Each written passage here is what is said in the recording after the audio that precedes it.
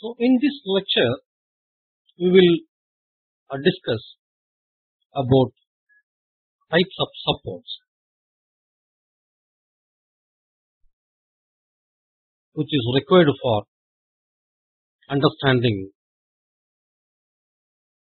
the Unit 1 topic.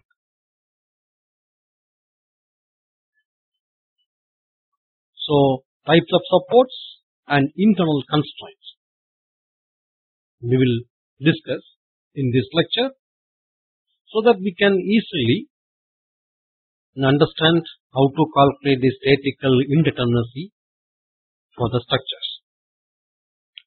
So for the type of supports, even though we have already studied the supports, different types of supports in the earlier semesters in strength of materials subject, here we will additionally learn how many forces we have, what are the extra conditions we have, these kind of things we will learn here.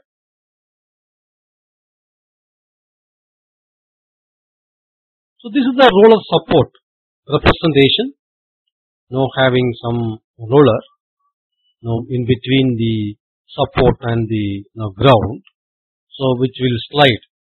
The support will slide if you apply an horizontal force. Okay. The next one is rocker support.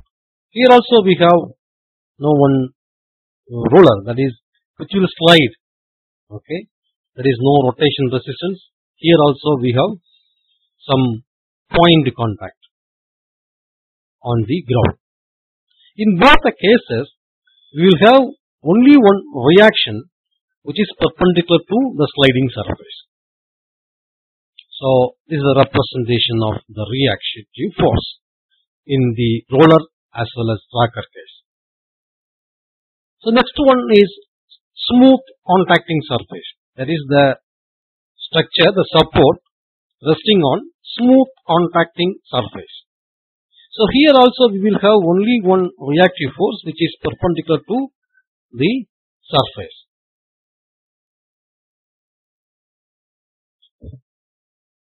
The next one is smooth pin connected collar. Okay, here, so this is the pin actually, but no, the contact between this pin and this collar is smooth. No fixation. This can move. This pin joint can move from here to here. Okay, to and fro it can move in the collar. So in the collar we join the member. Okay, so individually the member also can rotate. Okay, or the collar, the pin connected collar also move along with the member. Both motions are possible. In both the cases, only one reactive force which is perpendicular to this guider, okay, or collar available, because any other horizontal force will try to move the pin. Okay, therefore only one reactive force is perpendicular to this collar. The next one is pin or hinge. So here the only freedom is movement. Okay, the member can rotate itself. So the horizontal as well as vertical movement is arrested. Okay, therefore we have two reactions, one in vertical direction, another one in horizontal direction. Okay, so two forces we have, two reactions. Actually only one resultant, okay, which is along the member, but for simplicity we resolved into two in x and y directions. That's why we get fx and fy. The next is slider. Okay, So this is different from roller support, because here we have this is a fixed arm. Okay, it can move in this direction. There is no resistance, but it cannot move in this direction. That means there is a reactive force perpendicular to the sliding surface.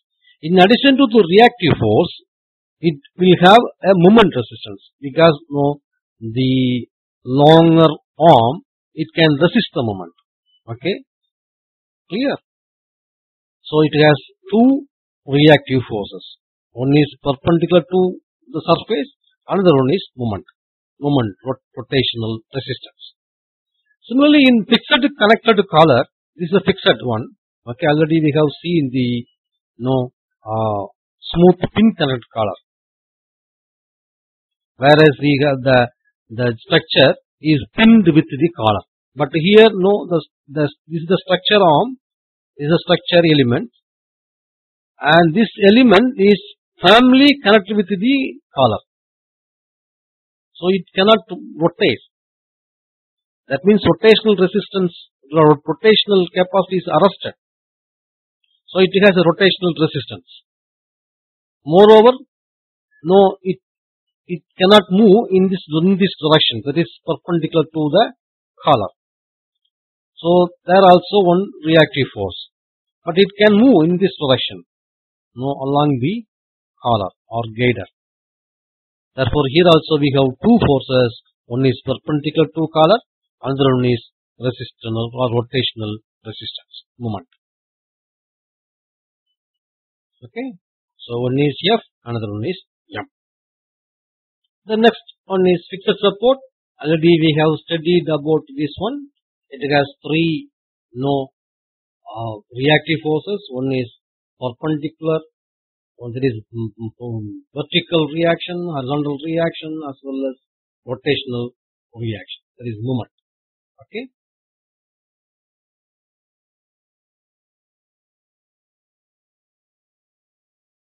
So the next one is spring support. The spring support also has only one reactive force, okay, perpendicular to or along the axis of the spring. Okay, in all other directions it will move. It cannot resist the external force. So only one force we have in case of spring support. So the next topic is internal constraints. The first one is internal pin or hinge. So this is the internal pin or hinge. So see, this is a single member, not a two members, but a single member. In the single member, we have internally one pin or hinge. Okay, that means it cannot resist the rotation as the part is hinge. This portion cannot resist the movement or rotation. That means moment is always zero here. There is no rotational resistance. That means sigma m is equal to 0 about this hinge. So it can resist only the vertical reaction, vertical forces as well as horizontal forces. Okay. So that means by providing internal pin or hinge, we will have only two reactions, Fx and Fy, and one extra equations we will get in the form of sigma m is equal to 0. Okay, one extra conditions we have and two reactive force or two unknowns, two reactive force. The next one is internal link.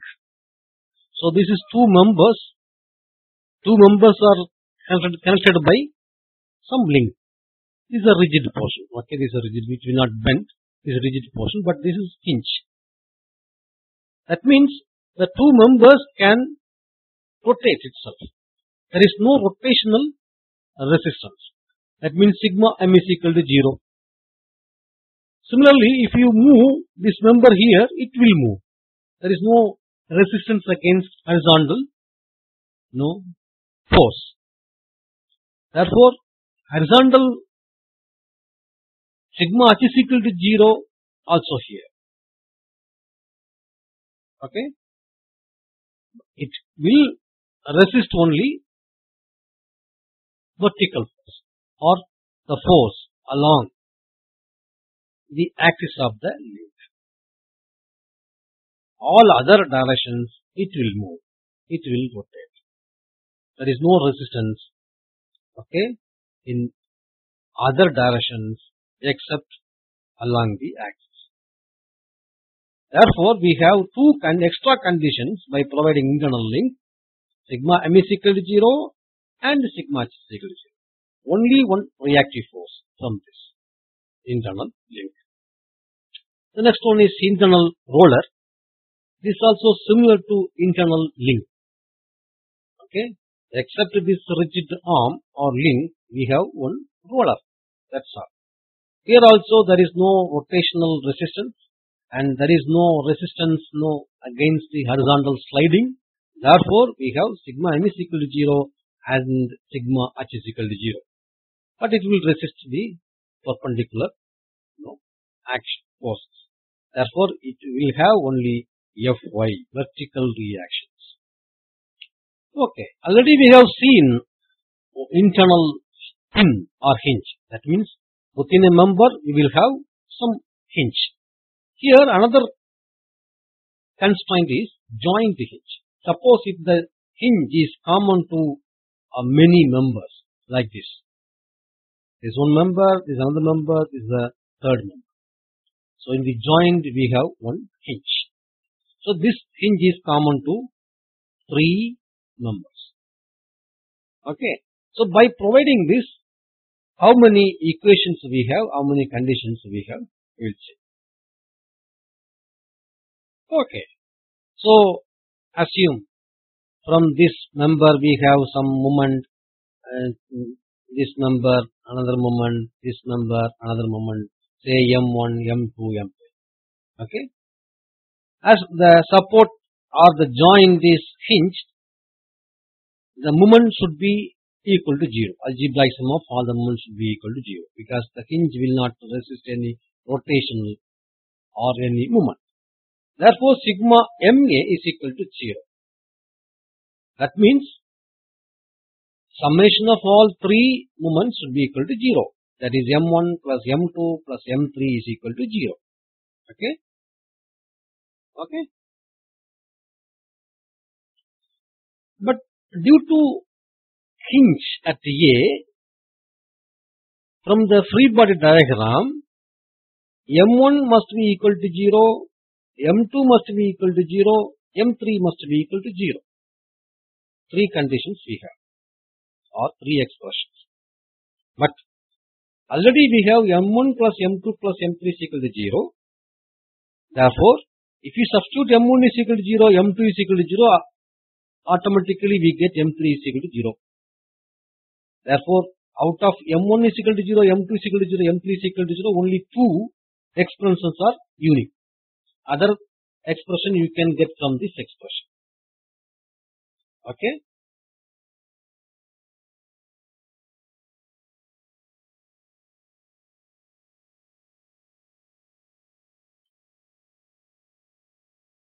So, the third one can be determined from the equation 1.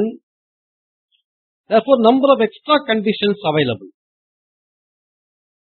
Only 2. That is M1 is equal to 0, M2 is equal to 0. Okay. So, in general, number of extra conditions available due to hinge, joined hinge, is equal to number of members minus 1. M minus 1. Okay. So, this is the end of the session.